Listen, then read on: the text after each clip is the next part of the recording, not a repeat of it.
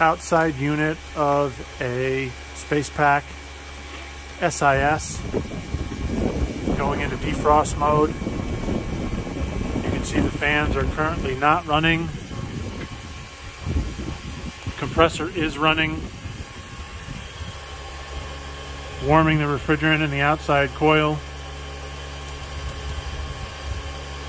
thawing the ice, or in this case some snow, some frost that has developed due to running at low ambient temperatures with high moisture.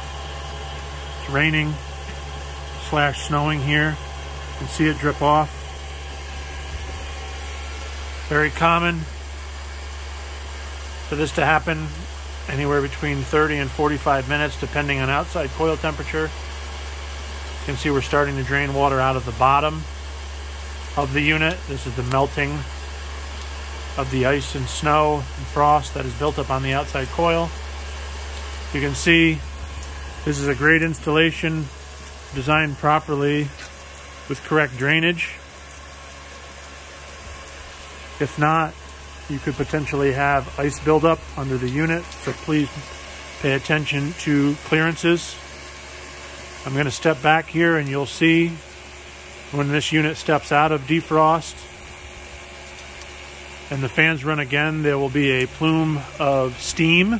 It's not smoke, it'll be steam that comes off because the coil now has heated up to a warmer temperature, enough to melt the frost off the unit. You can't hear it now, but you can start to see some steam. And then here comes a little steam right now, turning back into heating mode.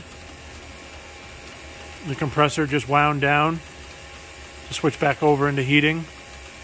That was a basic defrost cycle on the SpacePak SIS 060.